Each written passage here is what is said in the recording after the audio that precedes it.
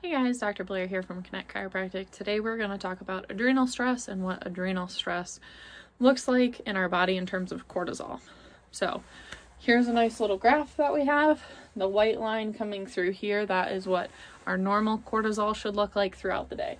So higher during the morning, tapering off as we get closer to the end of the day. We also have two other options. We have an early stage of adrenal stress and we have a late stage of adrenal stress.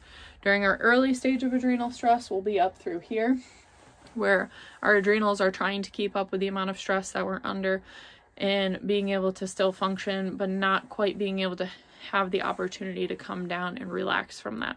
And then we also have a late stage where that cortisol isn't responding and basically is all the way down through here because we have hit a state where our adrenals are so fatigued, they're so stressed where they're not able to keep up with the demand that is on our system and on our body, which creates a lot of other signs, symptoms, and issues in our body, which we'll talk about in later videos.